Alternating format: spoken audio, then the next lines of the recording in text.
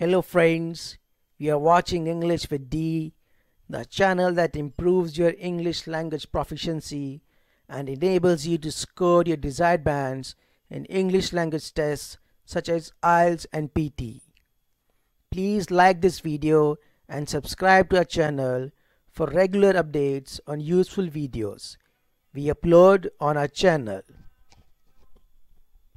We have already uploaded 2 videos on how to attempt questions without reading the passage, and this is the latest video in that series that will further help you tackle the biggest problem in IELTS reading, which is time management. The objective of this video is to help you to attempt all 40 questions within time limit by solving some questions without reading the passage, hence saving time for other questions that require understanding of the passage. Today's question type that we are going to learn about is multiple choice, multiple answers. In this type, we are given a question or a statement with multiple options and you are asked to choose multiple answers for this question. Now the main problem that students face in this type of question is locating all the right options because all the answers are spread throughout the passage. For that, you need to read the entire passage, and this creates the problem of time management. So today we will teach you how you can get most of the answers right without reading the passage. So let's get started. First, let's look at the example that we are going to solve today. In the question, we have options A to J and we have to choose 5 options which the writer has mentioned in the passage. And remember, we are not going to read the passage at all. Before we start solving this question, please note that the main subject in the question is tidal power. Tidal power is the energy produced using tides, which are waves that come at the coast or shores of a sea or a river. It is one of the renewable sources of energy like solar and wind power. Now we will analyze each option and try to figure out. Let's look at option A. It says tidal power is more reliable than wind energy. Now we all know that nobody can predict when and how strong the wind will blow, but tides generally have a pattern, especially at the night. So this option sounds to be true as per the general information about tidal and wind power. So mark a tick here which indicates that we believe it is true for tidal power. Let's move to the next option, B. This option is claiming that tidal power will replace all other forms of energy. Now we all know that all renewable sources of energy, and not only tidal, do not yet produce enough energy to sustain operations, which require electricity. Hence, it is impossible for tidal power alone to replace all other sources of energy.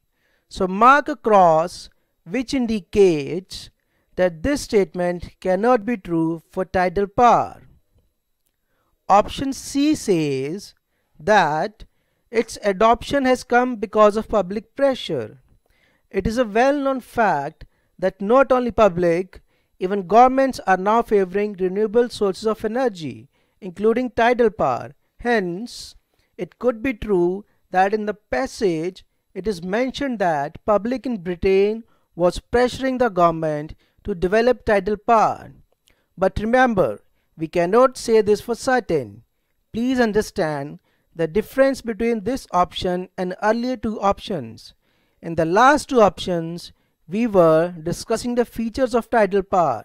But here, in option C, public's opinion is discussed, about which we cannot say for certain until we read the passage. So, for this option, we will mark a question mark because we are not sure whether it is discussed in the passage or not. Now let's move to option D. It says that tidal power will lead to lower air pollution. Everybody knows that one of the strongest reasons that people are preferring renewable sources of energy is that these sources are environment friendly and definitely help in reducing pollution level in the air. So for this option, we will mark another tick with extreme confidence. Option E says that because of tidal power, other plants might be shut down. We have already discussed that renewable sources of energy are now preferred source of energy, and if these start producing substantial amount of energy, it will definitely have a negative impact on conventional sources of energy such as coal plants. But again, it is not a fact or feature of tidal energy, so we cannot say for sure. So as we did earlier with option C, here also we will mark a question mark. Next, option F says that uptake of tidal energy would increase national income. Now this statement logically sounds very strong, because if tidal energy is to be introduced in the country, then new plants would have to be set up, which means a lot more jobs, and more jobs means more income. So mark a tick here. In option G, it is mentioned that tidal power might face resistance from other fuel industries. We have already discussed that its introduction will have a negative effect on other sources like coal plants, so there might be a resistance from such industries. But this option is less likely to be true because, remember, we discussed both public and government are in favor of renewable sources, hence no industry would risk to go against the opinion of public and government. So here we would put a question mark, although we strongly feel that this option cannot be true. Option H talks about cost of tidal power. It is widely known that one of the biggest hurdles in the adoption of renewable sources of energy is their high production cost. And if something is produced with a high cost, obviously it cannot be sold cheaply. Hence, we would mark cross for this option since it does not make sense. Next, option I talks about inland sites. Now tidal power is generated at the shores of sea or river. Therefore, it has no correlation to inland sites, which makes this option unlikely to be true, so mark a cross here. Last, option J is so obviously true that we not even need to discuss it. It states that the best sites for production of tidal power are the coasts.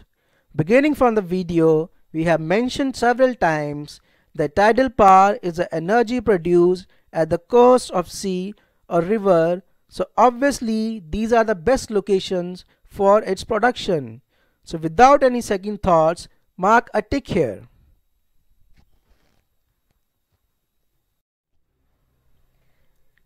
Now this is how our answers look like, and remember, we just applied logic and common sense. No reading of passage.